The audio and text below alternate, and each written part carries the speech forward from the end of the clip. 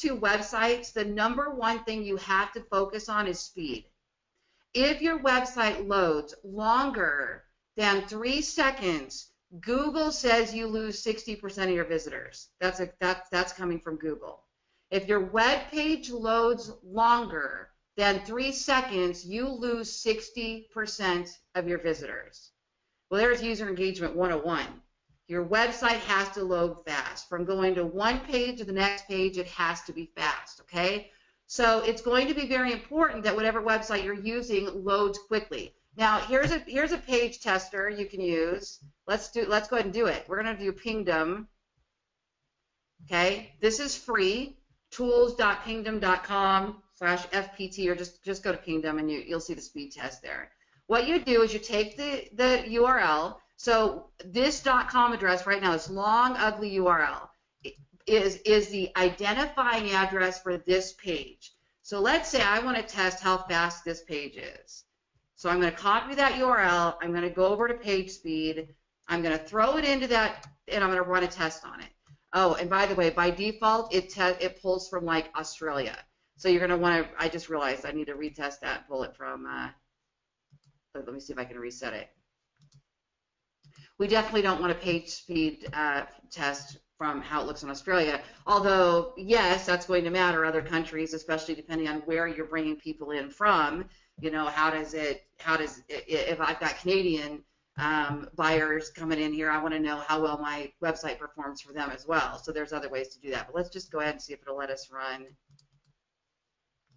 Yeah, these things are squirrely when I'm doing webinars. Let's try it one more time. This is the Playster site. I tested it yesterday, loaded in less than 3 seconds.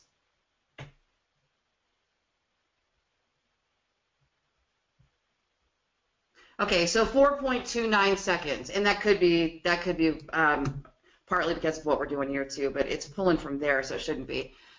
So this one, I'll tell you what, this page might be running a little bit slower. Does anybody know? Can anybody identify one thing on this page that causes a website to slow down?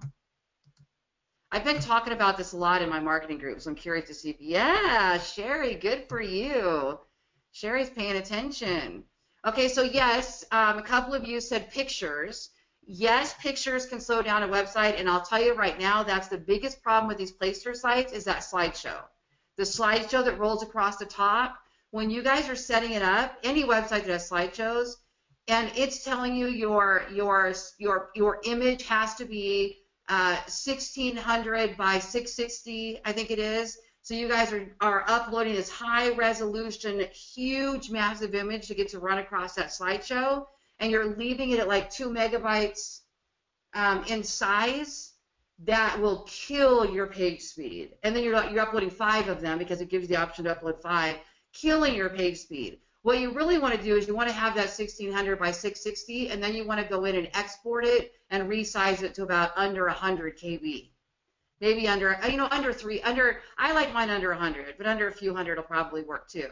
So if you're not resizing those images, your pages are taking forever to load, okay? Some IDXs try to download the entire high-resolution image, therefore causing a page to delay. But I'm going to say probably on this page, these guys are smart enough that they've got their images probably downloading correctly. I haven't run any tests on it. But these maps are brutal. Maps are brutal. I can't say that enough, how brutal maps are to your page speed, okay? So if you're using any kind of maps on your website, you need to do a comparison of running a page with a map and running a page without a map and look at what it does. In my experience, Google Maps, if you just take a straight Google map and embed it on your website, you're probably adding half a second to a second to 5 seconds of speed of upload time. And like I just said, if it takes longer than 3 seconds to load, you've lost 60% of your consumers. So you're not going to get user engagement if they can't stay on the page, okay?